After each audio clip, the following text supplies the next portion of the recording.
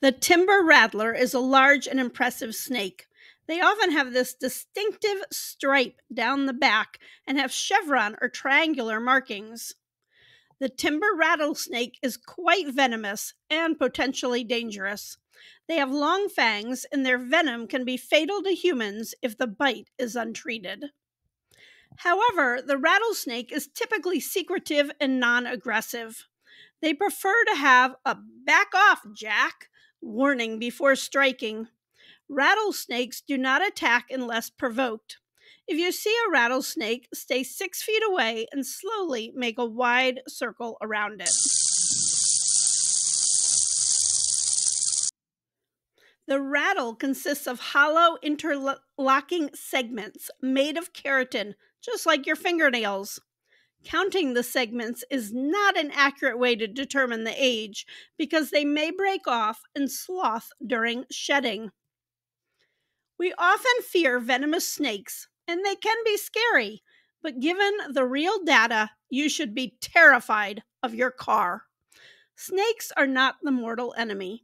In 2021, 5 people died from rattlesnake venom and almost 43,000 from cars. Green is the current range for the timber rattlesnake.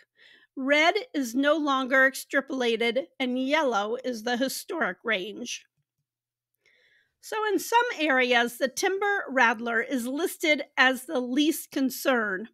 In Kentucky, it's listed as a species of concern, and in the states listed here, they are considered endangered or threatened within that state, making it illegal to harass, kill, collect, or possess them.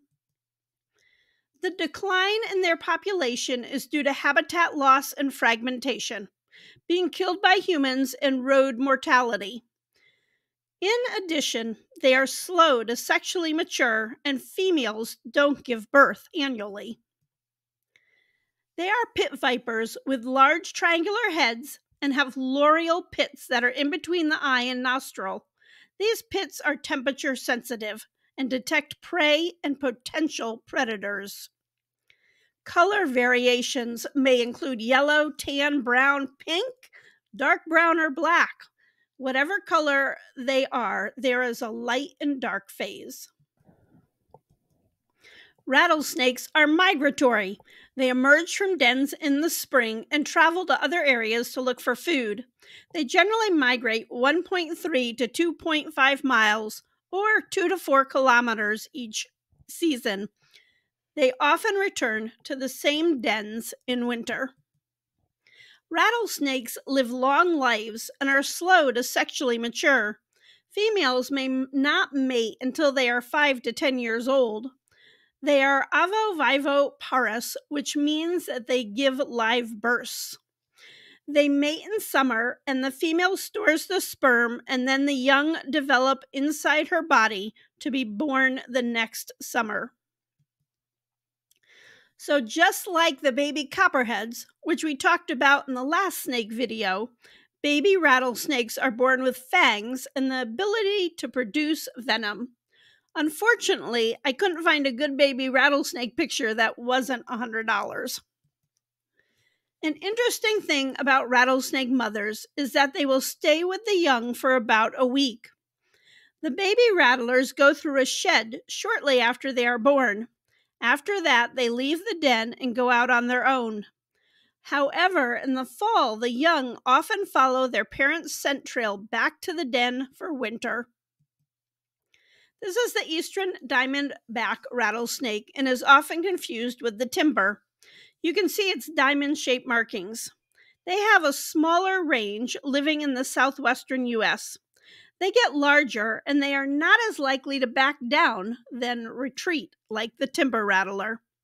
In the southeast, both rattlesnakes may have overlapping areas, but they are not known to fight each other. Rodents, squirrels, and small birds make up most of the timber rattlesnake's diet. They get between 3 and 5 feet long, and the larger ones can capture larger prey like this rabbit. Red-tailed hawks and other birds of prey will hunt rattlesnakes. Fun fact, A group of rattlesnakes is a rumba. So let's party. This big guy or girl was spotted crossing a road at Mingo National Wildlife Refuge in Missouri. I hope you have learned a bit more about the fascinating timber rattlesnake and why they are an important part of our environment. I appreciate your support. Thanks for watching, and take some time to appreciate wildlife today.